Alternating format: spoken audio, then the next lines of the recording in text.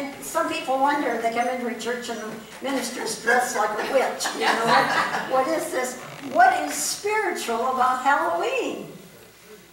It's everything. Because it's making fun of our fears. And isn't that what we should be doing? Making fun of our fears, not getting into fear. You know, Kelly, you love this, and my favorite Course in Miracle line, and I don't remember exactly how it goes, I'm paraphrasing, but it, meaning the craziness of this world, all began one day when someone forgot to laugh. Is that the best line ever? When something happened and someone forgot to laugh. So I'm going to count to 3. When I get to 3, let's all say boo and laugh. 1, 2, 3. Boo!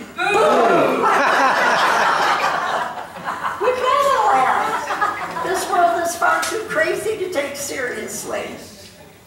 The Course reminds us, when you saw yourself as separate and alone, you couldn't help but suffer fear, loneliness, and all the ills that come from the base emotion of fear. Fear is degenerating, and nothing about fear is life-giving. You thus were given life only to have it become degenerated by fear. So, to keep us laughing, why do mummies have no friends? Because they're too wrapped up in themselves. Don't get ugly on me now.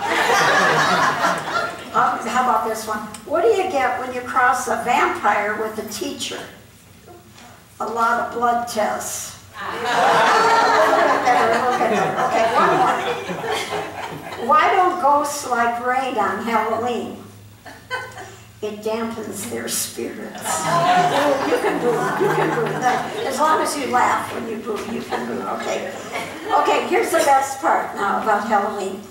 The Bible is full of Halloween stories, from the scary to the paranormal. I kid you not. Did you know there is a witch and a seance in the Bible? I kid you not. I kid you not. Her name is the Woman of Endor. A lot of people call her the Witch of Endor. And it is the most fun story. I just couldn't wait to come this morning to share it with you. And it's so unbelievable. If you don't believe me, it's in 1 Samuel 28, the woman or the Witch of Endor. Now, she was called the witch by the people because she was a psychic. She was a medium. And back in the Bible, if you were a man and could foretell the future, you were called a prophet. But if you were a woman, you were called a witch. Go figure. You gotta laugh at this stuff, all right? You have to laugh. It's the only way to handle it. So let me give you a little background on this story.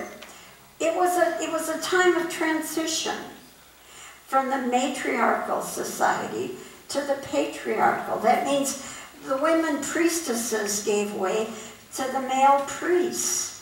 From God as mother, the nature, honoring Mother Nature, to God as father. The Woman of Endor was probably a priestess of the old goddess worship and the nature religions that honored the Mother Earth. And in the traditional religions, we often hear, in the old days, that it was a sin to go to a psychic. Now that's a religious law, and it's all about politics, not religions. Because if you're trying to control people, the feminine power is what? Intuition. And can you think of, in Washington and all the politicians, I don't care what party you belong to, can you imagine if an intuitive person knows who's sleeping with who and who's doing what? Nothing is hidden. So this feminine power of intuition, which men have as much as women, it's not a man-woman thing. It's the feminine power of intuition versus the masculine intellectual power. So they didn't want anybody to have to go to a woman for that intuitive power. Well, let's get to the story. Again, 1 Samuel 28, if you don't believe me, because it gets pretty crazy. Saul was king. Saul was the first king of Israel. And And he had a real nervous disorder, bless his heart. He had anxiety attacks left and right. If he were around today, they'd have put him on Prozac, I kid you not. The poor man was always having panic attacks. And he used to have David play the lyre, musical instrument, to calm him and soothe him.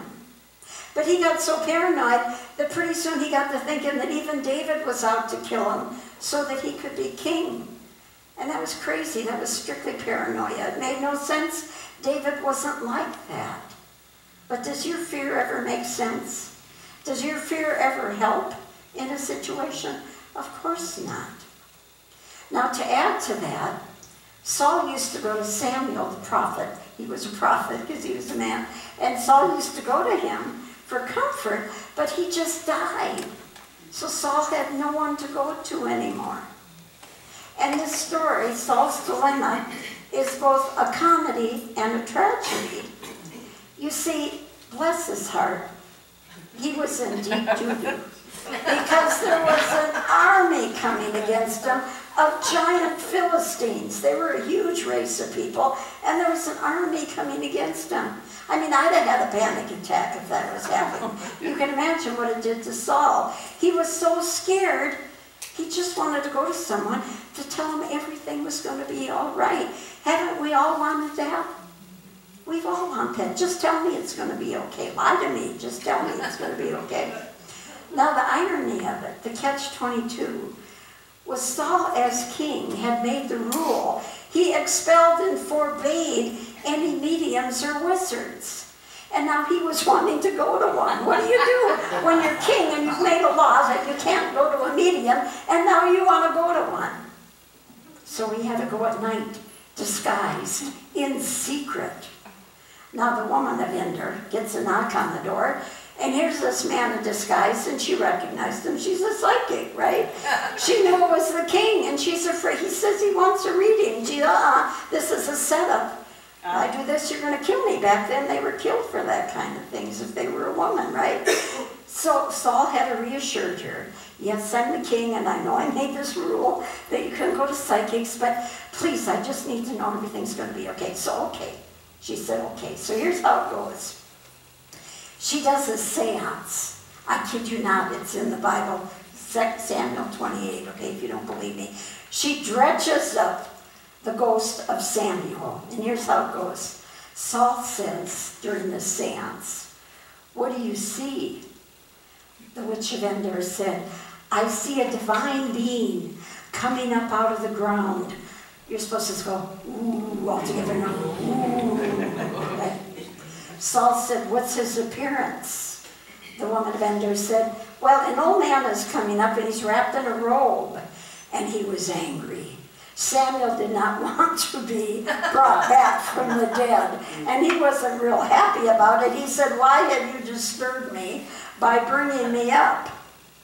And Saul said, I'm in great distress, for the Philistines are warring against me, and God has turned away from me and answers me no more, either by prophets or by dreams. So I have summoned you to tell me what I should do. And Samuel said what Saul already knew. He said, Saul, you are in deep doo-doo. Well, I'm paraphrasing that part. Prophets and psychics can see the future, but they can't change it.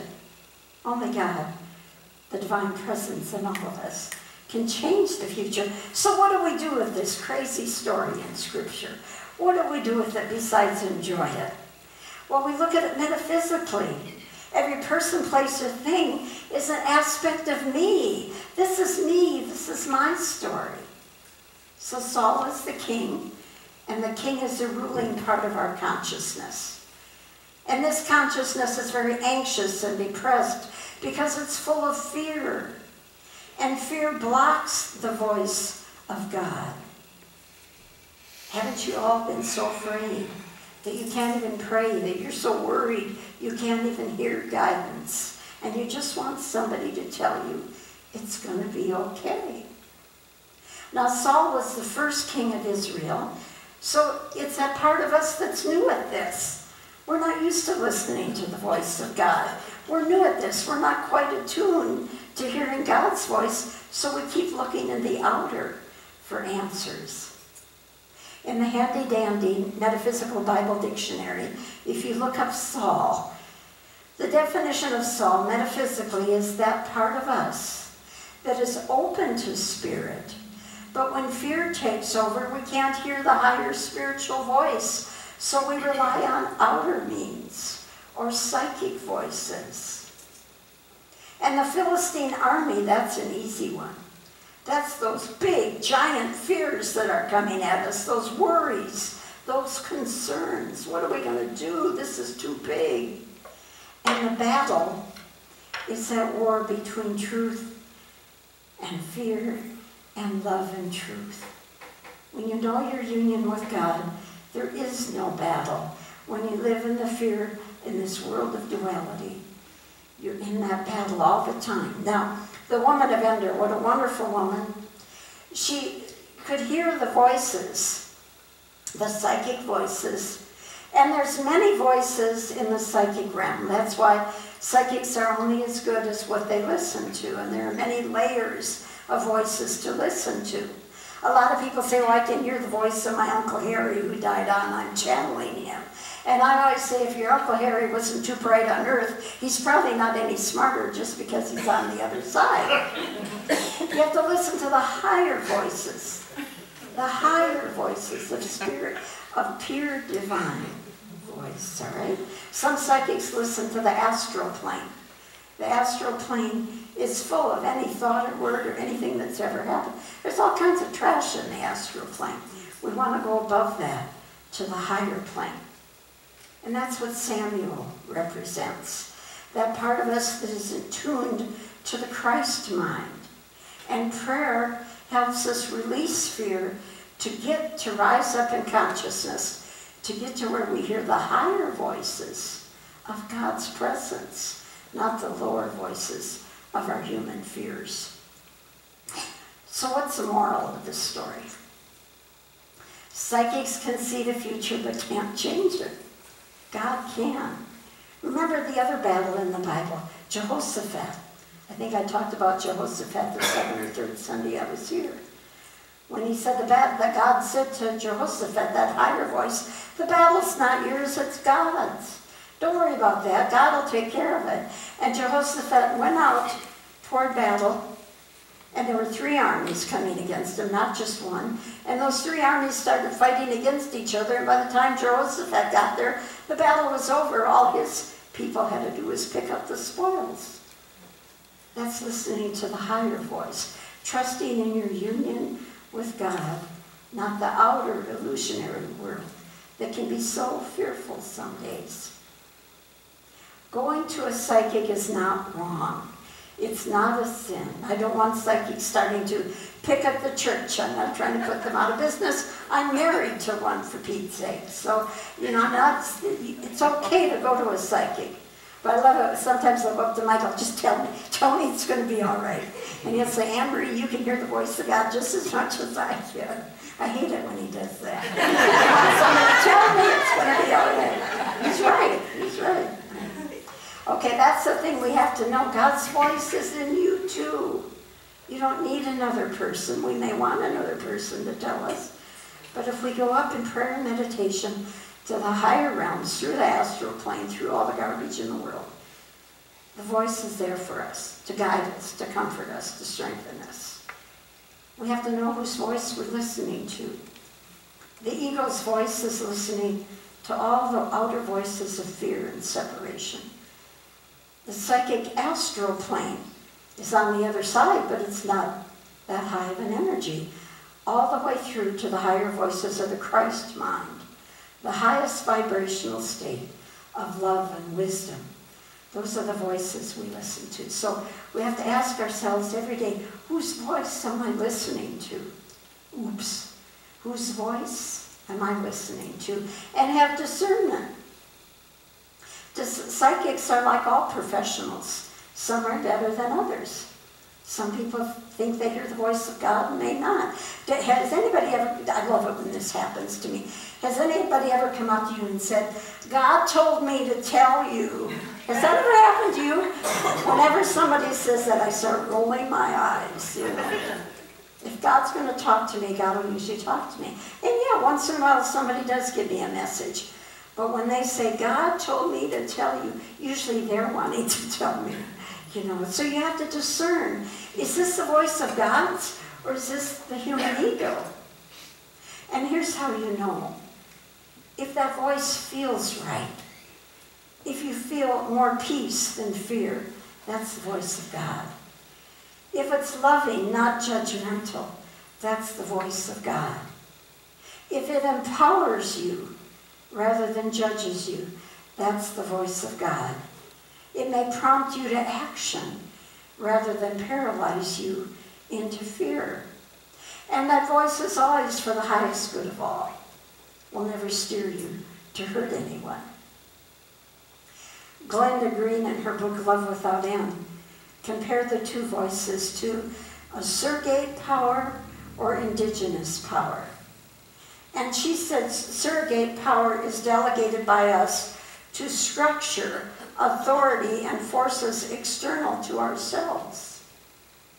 Indigenous power is what happens when a person turns to the heart and activates that indigenous power of God within us all. What a difference, what a difference. So to recap, it's not a sin to go to a psychic. The woman of Endor was a good woman. She was a good psychic. Her predictions were right. She saw the doo-doo that Saul was in. She was right on. But she couldn't change it. Saul went into battle and he did die. But God's voice is always prompting us. If we're open to listen without our preconceived ideas and attachment to what that voice should be saying, to what we think it should be, if we can let go of what we think and listen to that inner voice. And that's where prayer comes in, because prayer helps us to focus away from the world of appearances and to hear the voice of God. And God can take the doo-doo and make fertilizer out of it for your good. And with that, we'll go into prayer. Let's just allow that voice of God, that presence of love that is right here, to enter into your mind and heart right now with whatever concern you may have this morning, whatever doubt or fear, or maybe just a tiny little worry that's gotten you down. We know there is a voice in you that is filled with power and light. You dwell in the house of truth. You dwell in that higher place where that voice resides, a voice of comfort and light, a voice of love and peace, filling you with the courage to move through whatever it is you're walking through with grace and with ease. United with God, we walk through this effortlessly. We are empowered together this morning with each other. We stand and dwell in the house of truth. And we say, thank you, Father, Mother God, for we do affirm this in the very nature of the living Christ within us all. And so it is, so it truly is. Amen.